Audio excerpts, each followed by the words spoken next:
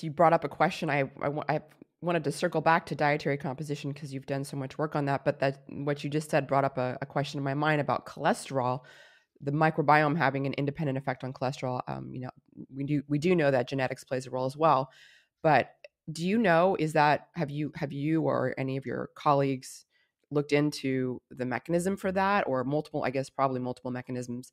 I'm kind of thinking along the lines of even just inflammation, and how, you know, when there's an inflammatory response, cholesterol is kind of produced. Like, that's kind of a well-known thing, is that you should always have at least an N of 2 when you're getting your cholesterol levels measured, because if you have some sort of stressful event or something that's causing inflammation, or if you're sick, you can have high cholesterol levels, and that's not necessarily indicative of what is your cholesterol levels are.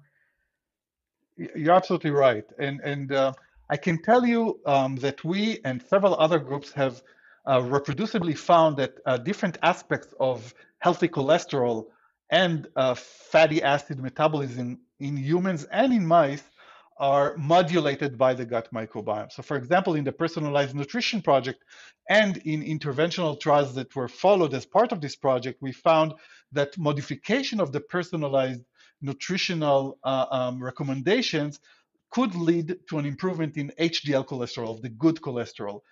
Another group from the UK conducted a very ambitious follow-up trial similar to the personalized nutrition project, which we started with, called the PREDICT trial. And in this trial, they could show something very exciting, which is that the microbiome and the host could use to predict a person's triglyceride levels. In other words, not only did they associate the microbes to features of fatty acid metabolism or triglycerides, which are one of the risk factors for cardiovascular disease, they could use data coming from the microbiome in order to predict a person's levels of triglycerides, which provides another stronger proof to the possible causal association between the two features.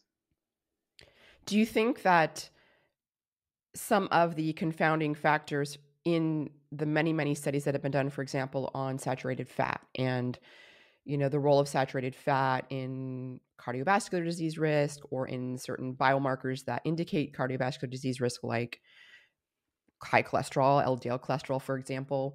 Do you think that there's conflicting data where it's not always bad, but it does seem to be bad? So, is there a microbiome component, like in the way your body responds to saturated fat?